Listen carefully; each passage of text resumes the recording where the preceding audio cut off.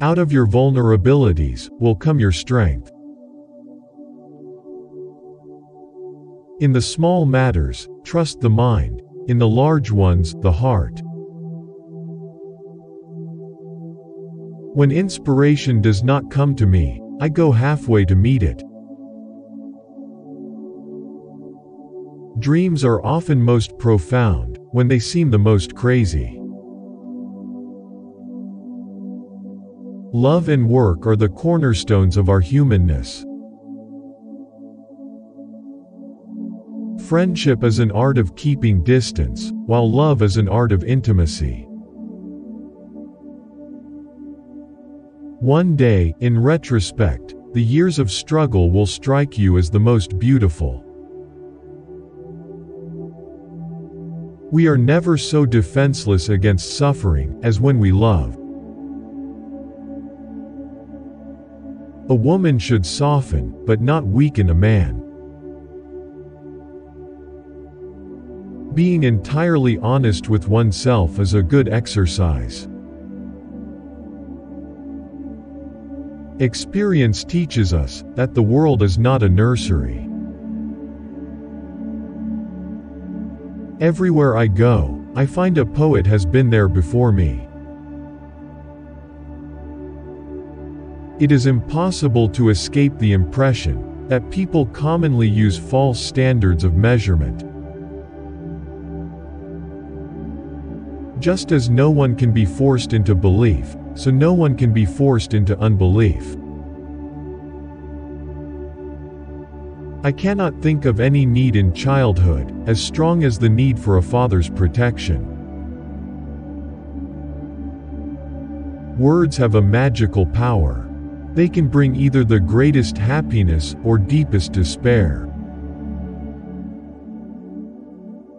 When making a decision of minor importance, I have always found it advantageous to consider all the pros and cons. In the depths of my heart, I can't help being convinced that my dear fellow men, with a few exceptions, are worthless. Words are capable of arousing the strongest emotions and prompting all men's actions.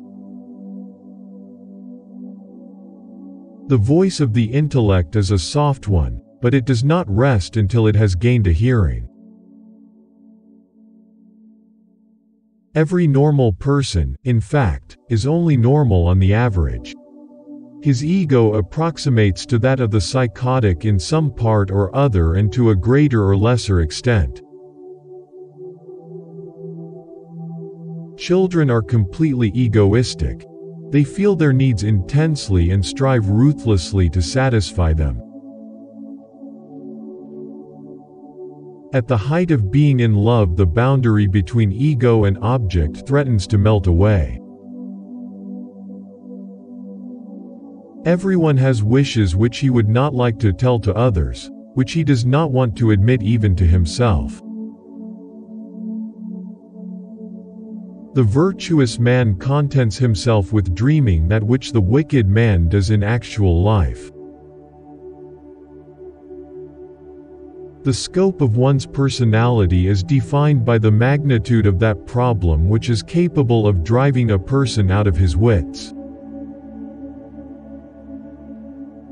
Before you diagnose yourself with depression or low self-esteem, make sure that you're not surrounded by fools. Unexpressed emotions will never die.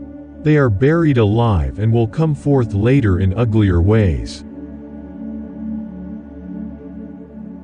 Most people do not really want freedom, because freedom involves responsibility, and most people are frightened of responsibility. One thing about human beings puzzles me the most is their conscious effort to be connected with the object of their affection, even if it kills them slowly within. Men are more moral than they think and far more immoral than they can imagine. Beauty has no obvious use, nor is there any clear cultural necessity for it. Yet civilization could not do without it.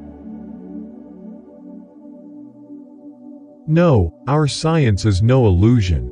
But an illusion it would be to suppose that what science cannot give us we can get elsewhere.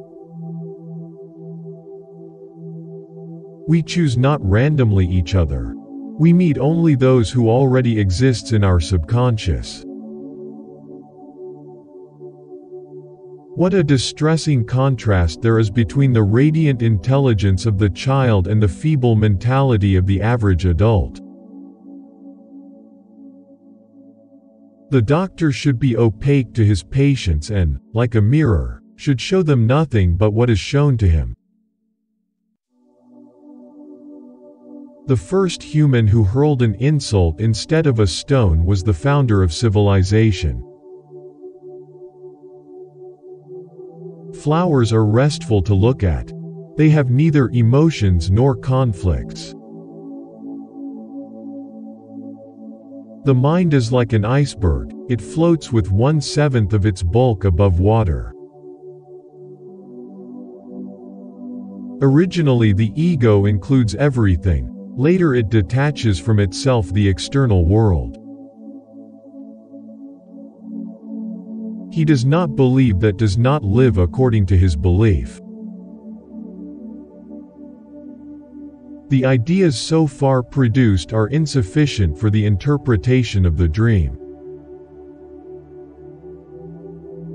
Immorality, no less than morality, has at all times found support in religion. The madman is a dreamer awake. If you liked this video, we have more in store for you. Support us by subscribing the channel and clicking the bell icon.